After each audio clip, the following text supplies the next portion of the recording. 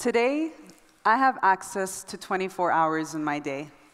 And very soon, I will have access to 72. And so will all of you. See, growing up, a typical day would consist of my mother picking me up from ballet practice. She would help me unwrap my pointe shoes and squeeze me into my basketball ones. And oftentimes, she would tilt her head like this and say, "My dear, must you do all sports?" And of course, I would say, "Yes, Mom, I'm very tall. They need me." She would say to me, "My darling, do your best. Don't be average. Choose."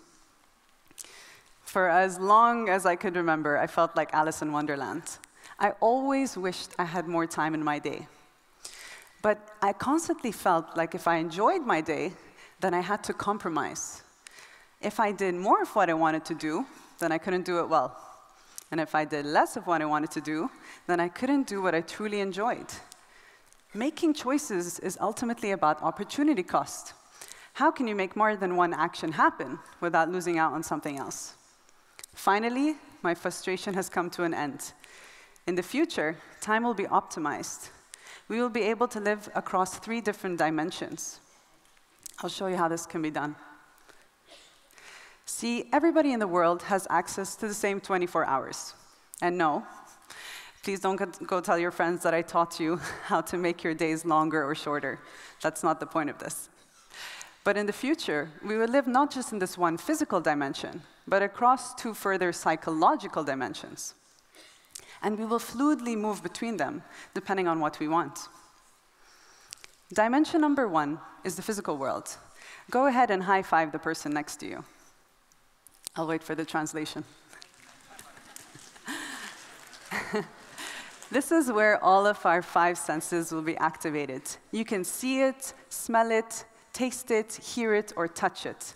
This is where we can truly be present with one another. We can embrace, we can love one another. Dimension number 2 is the digital world. This is the world of our ideas, opinions, learnings, and opportunities. And I'm not talking about your typical Google search, or your Facebook account, or your Instagram. I'm talking about a reality where AI will collect, store, and analyze all of our behaviors, and then interpret them and create predictions for us to make us faster and make us better at making decisions in the future. Dimension number 3 is my favorite, the augmented world. This is where we will layer our digital reality onto our physical reality to create what is called augmented reality. This is where we will be able to experience our life in a variety of different experiences. And that is where our imagination will come into play. What's important for us to know is the limitations and capabilities of each of these 3 dimensions. Only then will we be able to balance, optimize, and appreciate our time in each. So, in the physical world, with the ability to feel, we will be focused on well-being and happiness. In the digital dimension, with limitless access to information, we will be focused on productivity. And in this juxtaposition of the physical and digital, we will be focused on creativity in the augmented dimension. So today, how do we contribute to each of these 3 dimensions? In the physical world, we are present. We volunteer. We help one another. We feed the digital world with power to AI to learn more about us. Our name, our age, our favorite books, our vulnerabilities, and our endless questions to Google. Yes, they do record everything that you write there. And what about in the augmented dimension? But before we get there, let's imagine now that everybody has a Tinder account, or pray that none of us do either. Our swipes give indicators to our preferences in terms of who we find attractive. Our thumb-stopping moments gives power to advertisers to tell them what we like. And our faces give power to AI to help them spot us almost anywhere. We have literally created an alter ego, but online. One could even argue that imperfections now will only exist in the real world. We cannot Photoshop, we cannot filter details of our lives so perfectly in the physical world as we can in the digital. One could argue that we could lead a dual life, Married in the physical world, dating Jon Snow from Game of Thrones in the digital world. A girl can only dream, and he might be watching this. So what about in the augmented dimension? We are able to visualize a completely alternate reality. We could project an image of a loved one in a hologram format sitting next to us in a living room, or even an image of someone from the past. Imagine Maha. She is 14 years old, and she is trying to learn programming. Yet, she is frustrated because she thinks it's the most impossible thing. It is. Programming is pretty difficult. So, in the physical world, she compares herself to all of her peers, who are much better than her in maths and physics. She comes to class, she sits down next to everybody else, and she takes notes, endless notes.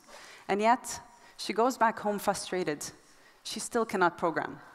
She surfs the internet, and she programs online for hours and hours, day after day. Let's take a step back. Let's enter Maha into the digital dimension, where the AI has already interpreted the type of learner she is. It has already identified the gaps in her knowledge, and will then build a hyper-personalized schedule with the relevant resources to build her track for success. Let's take one more step. Now imagine the AI suggests that we enter Maha into the augmented dimension, where she can learn, engage, and network with inspiring figures from all over the world in this new fabricated society.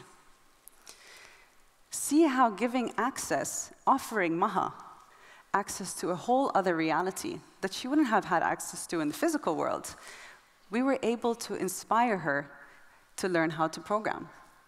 See how we were able to take the amount of hours in a day for Maha from 24 to 72. Now imagine the types of breakthroughs that we will be experiencing in not just the educational industry, but in the telemedicine industry, which is as important, if not more important. Let's take the example of Dr. Hashim, a 35-year-old surgeon from Lebanon. He has his hospital, his research and development center, and his experience that guides his everyday practice. Yet, he is frustrated, like many doctors around the world, because he does not have enough time to keep up to date with all of the research that is out there. And only his city and his network is what he has access to. Dr. Hashim hears about augmented reality and how he can practice on non-living bodies in a completely alternate reality. He is able to take risks in a world where he doesn't have to hurt a body that's coming into his surgery room. He is able to share with other doctors around the world their research, their tests and results. And he's able to bring that back to the physical world. See how integrating in our 3 dimensions, we were able to help Dr. Hashim as well. Now, I'm not saying that Maha and Dr. Hashim don't still have to report back into the physical world with this new information. Maha still has to program in the real world, and Dr. Hashim still has to operate on the surgery bed of the hospital. But we were able to do much more for both of them. Now, for all the skeptics in the room who are thinking that this sounds pretty Black Mirror, it does. But what I'm trying to say is, if we can actually prepare for this reality, where these 3 dimensions can coexist, then we need to ensure that we have the right type of infrastructure in whichever type of context to be able to prepare us for this new type of society. In the physical world, we will focus on being healthy, happy, and feeling safe. In the digital dimension, we will spend every waking moment optimizing our brain and generating new ideas. And in the augmented world, we will take all of those ideas in our mind, in our imagination, and we'll project them into the real world to be able to experiment with limitless boundaries. We will decide how we want to shape our future based on our needs. We will be able to do all of this, but my ask from all of you is to use each one of the dimensions responsibly. Give back to the real world. Be present while you're here. We need to be fluid when deciding where we will get our creativity, our productivity, but above all, our well-being from. These tools that each of the dimensions can give us can empower us to occupy any reality that we wish to enter. But we must decide for ourselves which one we want to go to, based on what we need. It'll be very interesting to see how in the future we will distribute our time across these three dimensions. I'm excited about the future. How are you planning to use your 72 hours in a day? Grazie.